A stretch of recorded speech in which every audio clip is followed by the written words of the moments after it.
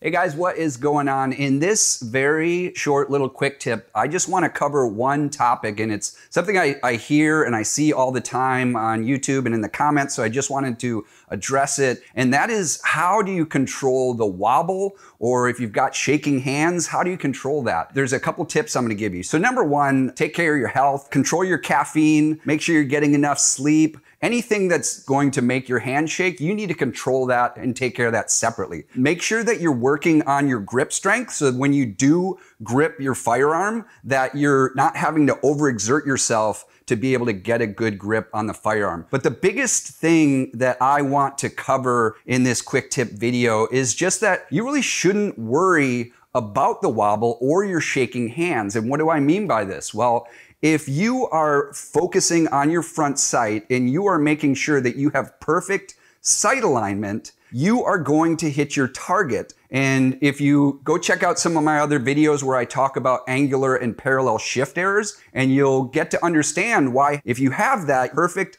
sight alignment, you're going to hit your target if you're aiming in that direction. And if you don't have perfect sight alignment, well, that's when your bullet can go off track from the time it leaves your muzzle to the target. It's a lot of gun geometry stuff going on. But if you understand, that's all you have to do, then you understand you need to focus on your front sight, line up those sights perfectly. And if you do that, if you're shooting at an 8-inch circle or a 12-inch silhouette target, whatever you're shooting at, as long as your wobble or your shaking isn't bigger than that, and you're aiming at the target, you're gonna hit it. So make sure you're doing that. Hey, if you like this video, I would really appreciate it if you would like it, share, subscribe to the channel if you haven't already. And that really allows me to put out more free content for you here on YouTube. So please do that. If you want to take a deeper dive and learn more about what I have to teach, go check out my membership site, Sajnog.com. There is a link